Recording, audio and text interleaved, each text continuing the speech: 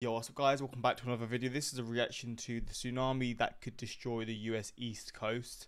I don't know if this is actually based off possibilities of like things that are happening or things that could happen, or if this is just a general just like a story of just what would happen.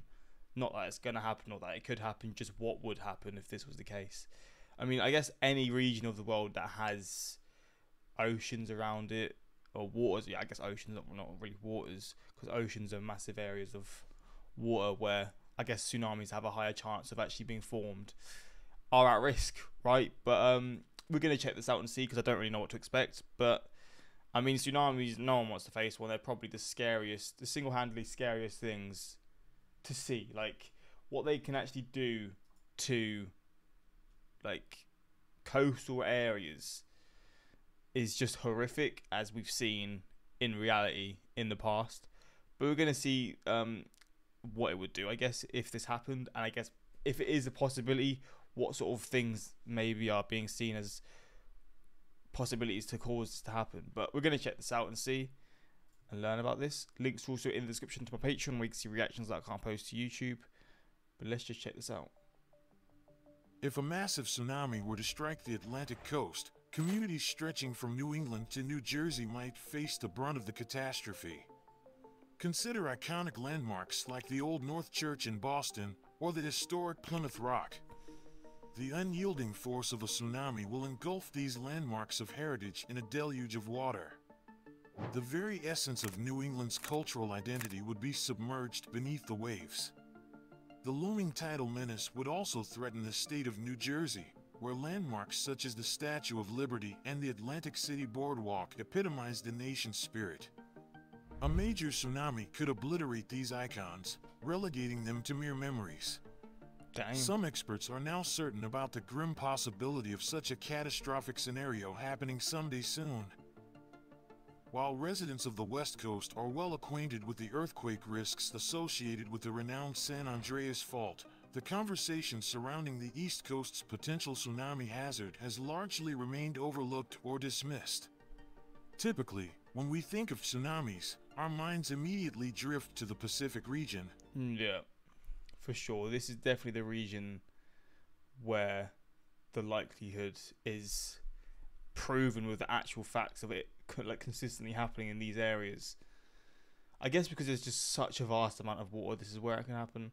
Obviously the San Andreas fault, and I guess all of these are these the fault lines here, or the tectonic plates or whatever, where earthquakes are quite common. I feel like that might be the case, which obviously then leads to tsunamis. I don't know if that's the only thing that leads to tsunamis. I guess maybe like glaciers turning can lead to tsunamis, maybe, because obviously glaciers are huge. When they turn in the water, they create huge waves. I don't know if they create huge waves to the point of like tsunamis, or maybe just maybe if there's ships in a somewhat close proximity, then maybe they'll be at risk of being hit or whatever. But yeah, these are definitely the regions you think of. Immediately drift to the Pacific region, but it's essential to recognize that the East Coast is not immune to such threats. The push for increased awareness regarding the potential for disasters striking the East Coast initially surfaced in April 2012. This happened after a series of 15 earthquakes occurred approximately 170 miles east of Boston. While not reaching the magnitude of the devastating earthquakes frequently experienced in Japan, the largest of these quakes measured 4.0 on the Richter scale, a significant event nonetheless. During the same year, several other tremors were recorded off the coasts of Newfoundland and Cape Cod along the Atlantic continental shelf. While the Atlantic Ocean experiences fewer tsunamis compared to the Pacific, attributed to fewer volcanic eruptions and tectonic shifts, significant instances of devastating tsunamis in the Atlantic are documented throughout history. In 1755, a magnitude 9.0 earthquake struck Lisbon. Structures crumbled under the immense force, and as the initial tremors ebbed, a harrowing aftermath unfolded. Fires ignited, spreading relentlessly through the streets strewn with debris. Jesus. Amidst the chaos, a colossal tsunami surged from the depths of the Atlantic. The once vibrant streets of Lisbon were reduced to a haunting silence, where the remnants of centuries-old architecture lie submerged beneath the unrelenting force of the tsunami.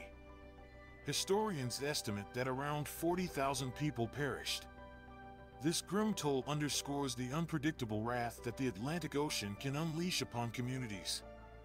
Then in 1929, the North Atlantic bore witness to another harrowing tale of destruction. So 100 years Off ago. the coast of Newfoundland, a seismic upheaval triggered a massive tsunami that surged towards the Grand Banks. The waves, propelled by a colossal undersea landslide, reached staggering heights, dwarfing everything in their path. By recounting these historical tragedies, the critical importance of awareness and preparedness along the vulnerable Atlantic coastlines is emphasized. Concerns among What I assume a lot of the vulnerability comes from is the fact that those regions aren't built at all to withstand tsunamis. I guess with the west coast of the US and then places like Japan, maybe they are more prepared to deal with those kinds of things. I don't think there's any way you could fully deal with it, to be honest. I mean, I guess at the end of the day, a tsunami is going to cause damage no matter where. Just maybe on the east coast, maybe there's no real fear of it. So on the off chance it did happen, it would cause a lot more damage than maybe it would do if it was on another region that's more prepared. But I could be completely wrong. Again, at the end of the day, a tsunami is a tsunami. It's gonna cause damage no matter what, right? So scientists are rising due to recent seismic activity in the Atlantic. Scientists are now sounding the alarm that an earthquake-induced tsunami similar to the Newfoundland catastrophe could potentially target the northeast coast of the U.S. Furthermore, some experts have raised the remote possibility of an indirect tsunami striking along the Atlantic coast. The genesis of concern dates back to 1999, when geologists initiated studies indicating instability on the western flank of the Cumbre Vieja volcano in La Palma, Canary Islands.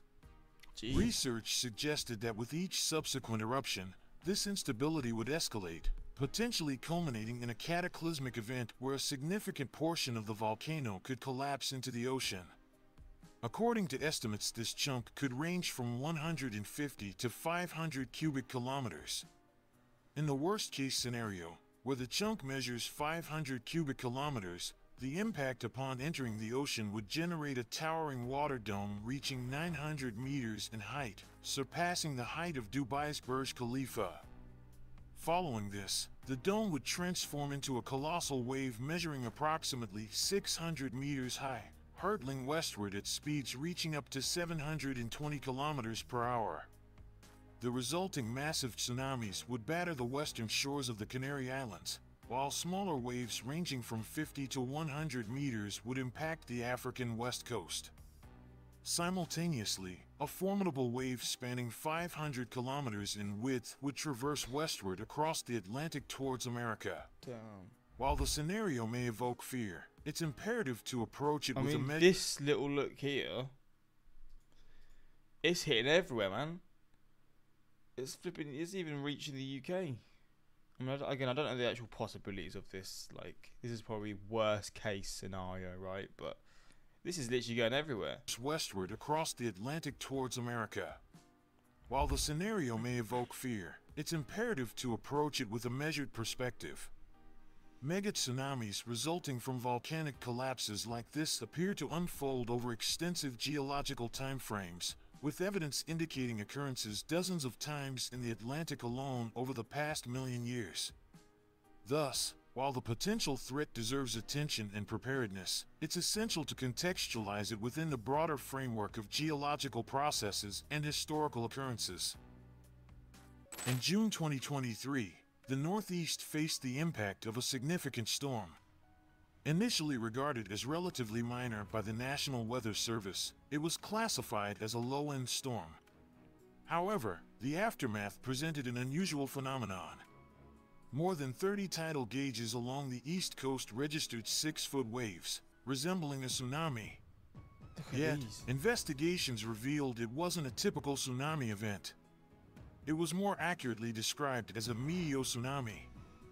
Unlike tsunamis triggered by earthquakes, this event was attributed to atmospheric conditions generated by the storm itself. Jeez. The northeast storm likely caused fluctuations in air pressure significant enough to generate tsunami-like waves. The exact mechanisms behind this occurrence remain unclear. Some experts theorize the storm's intensity played a role, while others speculate about potential shifts in the continental shelf east of New Jersey.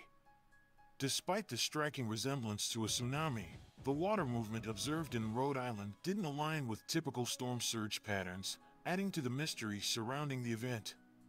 Despite the looming risk, it seems that several areas in New Jersey are still underprepared to face a tsunami. The evolution of tsunami monitoring systems from their inception in the 1920s to their current state is undoubtedly fascinating. Today, our monitoring capabilities have significantly advanced, allowing for real-time detection and warnings of impending tsunamis. Modern systems are typically triggered by seismic activity, which provides critical minutes for forecasting and issuing alerts to vulnerable regions. Thanks to the rapid speed of seismic waves, earthquakes can be detected almost instantaneously, offering ample time for forecasting and targeted warnings. Japan stands out as a prime example of a tsunami-ready nation, boasting a nationwide warning system that springs into action within minutes of an earthquake. The efficiency of this system was demonstrated during the 2011 earthquake and tsunami, where the warning was issued within just 3 minutes, underscoring the life-saving potential of preparation. However, it's crucial to recognize that effective tsunami warning systems extend beyond mere detection. Communication plays a paramount role. Ensuring that warnings reach and are understood by the public in a timely manner is essential for maximizing their effectiveness and ultimately saving lives. However, navigating the tsunami warning landscape isn't always seamless. In the blink of an eye, a tsunami can unleash its devastating force, leaving little time for warning. This film's mad, by the way. I mean, I guess everyone's watching this has seen this. I also quite find it crazy. I mean, Tom Holland's a little kid in this film. And obviously, he's a famous actor now, but in this film, he's a little kid, and just thought that was quite interesting. The fact that he's actually played roles when he was really young. But this is based off the 2000 and something or so. The Christmas, was it the Christmas Day, or the Christmas Eve, or the Boxing Day tsunami? I think it was a Boxing Day tsunami. I can't remember where it was. Was it? I want to say Thailand, but I don't think it was Thailand. But yeah, this film is wild, and the fact that it's based off true events makes it even like that much more scary and just shocking. The 1993 Hokkaido tsunami stands as a chilling reminder, striking mere minutes after the initial quake. That's crazy, that quick after. Nevertheless, effective warning systems, particularly when given some distance from the epicenter, can still prove instrumental in saving lives. The progress of tsunami warnings is a testament to human resilience in the face of natural disasters, with each chapter etched into the annals of history. Despite the challenges and occasional setbacks, these systems represent our ongoing commitment to safeguarding coastal communities and mitigating the impact of tsunamis. From the devastating tsunamis that struck Hawaii in 1946 and 1960, propelling the state into proactive action, to Japan's rapid and decisive response to the 2011 disaster, each chapter in the history of tsunami warnings serves as a valuable lesson in innovation and resilience. These events have spurred advancements in technology, communication, and preparedness, empowering communities to better anticipate, respond to, and mitigate the impacts of future tsunamis. By harnessing innovation and learning from past experiences, we continue to strengthen our ability to ride the waves of adversity and safeguard lives and livelihoods in the face of natural disaster. This didn't really talk about the US East Coast that much. It was just a brief little mention. I think this is definitely an AI made video, right? I can just sort of tell.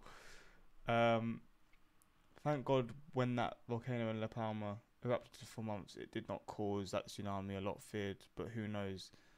Oh, so that actually was a genuine possibility.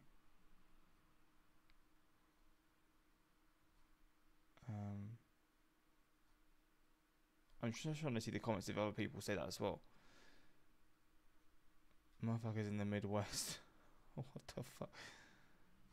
Um, bye bye New York. Jesus Christ. Oh, there we go. It was just a look into tsunamis, really. Obviously, tsunamis are freaky as hell. I'm gonna be honest. Tornadoes and tsunamis are definitely up there. The two like most insane looking weather events to me. I mean, there's so many other ones as well, but those two just stand out like a sore thumb in terms of how creepy they really are and how they can just happen like that. I guess earthquakes are up there as well, but yeah. Let me know your thoughts on this, and until next time, like, subscribe, and peace.